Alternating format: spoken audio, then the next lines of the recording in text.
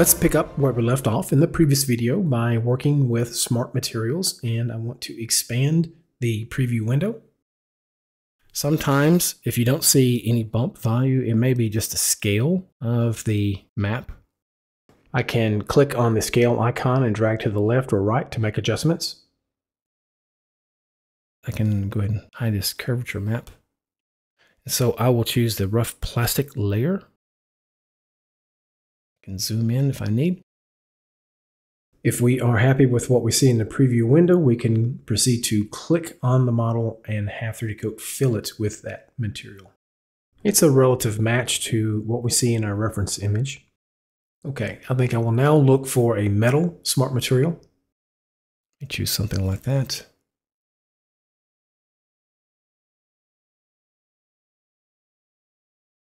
Let me choose the check tip paint layer.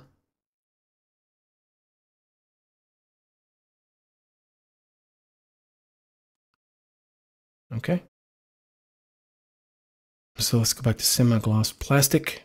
And let's say I forgot to paint this part at the bottom while I was using the glossy paint material. I can go back to the smart material itself or go to the Windows menu under Panels and find the Material History panel. What it will do is, as the name implies, show a history of materials that were selected or utilized on any given layer. If I right-click on the material thumbnail and choose Attach to Current Layer, it will allow me to make quick adjustments in the future, meaning I can select other materials or make quick edits, and it will only change what has already been painted on this layer. With this material still selected, I can click on this bottom portion that did not get painted earlier. And it seems I missed this one small part earlier as well.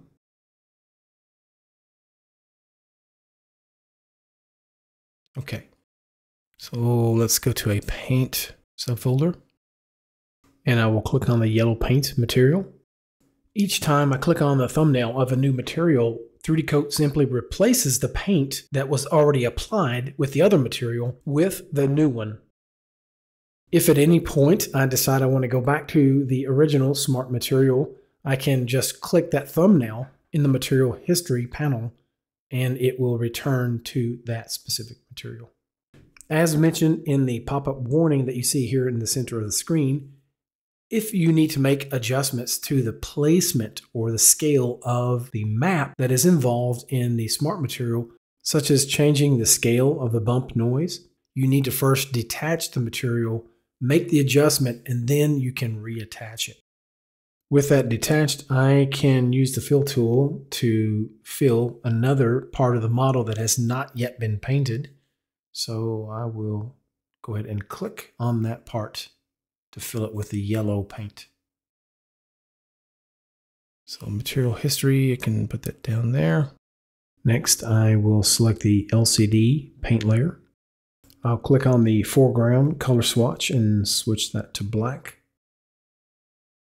And I don't need depth or glossiness. In the material control panel, I'll click the X icon to clear the smart material, and I'll click on the part where the LCD screen is supposed to be. And then go to an orthographic view. If you need to choose a different view, you can always click on the camera icon in the upper right and pick one here, or use the corresponding hotkey.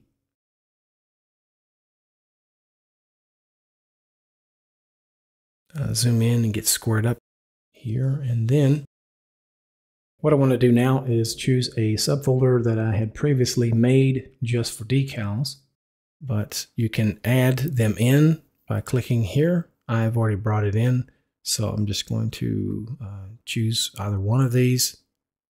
And when I click it a second time, you can see that the projection type is from camera, which is a flat 2D image projection. I'll click cancel because I don't need to make any adjustments. Except for a few adjustments in the material control panel, I click the reset icon. We can make some basic adjustments from the upper right corner of the panel, or we can right click on this little yellow dot to open up a more advanced gizmo. Now when I left mouse button click and drag, I can move it about in the scene, or I could click the directional handle to move it along a single axis. I could also scale it down globally here, or scale it along an axis. I will now make some adjustments to properly place and scale this decal.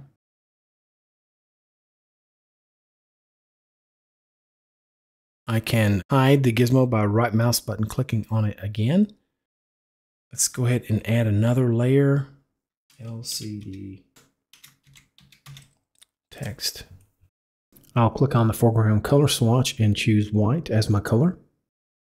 Next, I want to go to the E panel and select a shape draw mode. In this case, I guess a circle would work best. And click here to drag it. If I need, just like in Photoshop, I can hit the space bar to move it around and then just release the space bar when I am done. Then release my stylus and it will paint it. Just as an LCD screen emits light, we want to make this specific layer emissive. To do that, all I need is to change the blending mode to emissive with this LCD layer. If I want, I can make it glossy as well. I'll come out of orthographic view by hitting the 5 key on the number pad. Now I am in perspective view. And so yeah, let's go ahead and add some glossiness by making sure we have the right layer selected and enabling the glossiness channel. I'll also disable color and depth because I don't need it at the moment. And in the E panel, I need to switch to a brush draw mode in order to pick and fill with the fill tool. When I look from different angles, I can see that the glossiness was indeed applied. All right, before we conclude, I want to add a few more decals, and that includes the plus and minus, as well as the power button, then the logo text here on the side. So let's bring those in one at a time, and I will speed up the playback while I add these.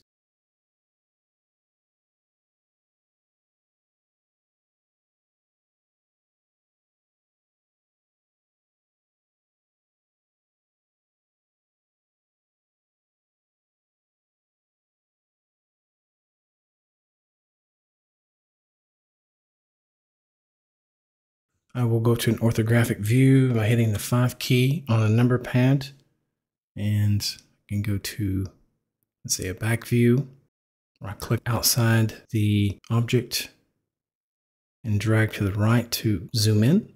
Middle mouse click, drag to pan. I will create another layer. Let me put that above the rough plastic.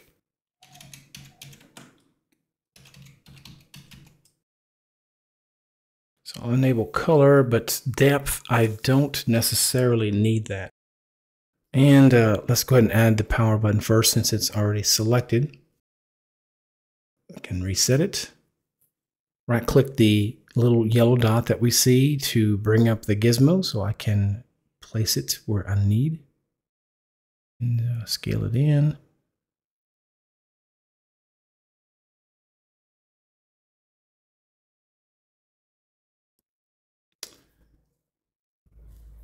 Let me hit the wireframe to see where this midpoint is. It's not so easy.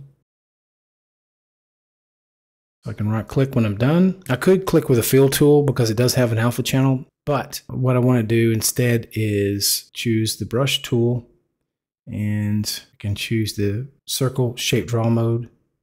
And also want to check ignore back facing because I don't want to project this through the model. Let's go ahead and click and drag. All right. I will speed up the playback once again while I do the other decals using the very same technique.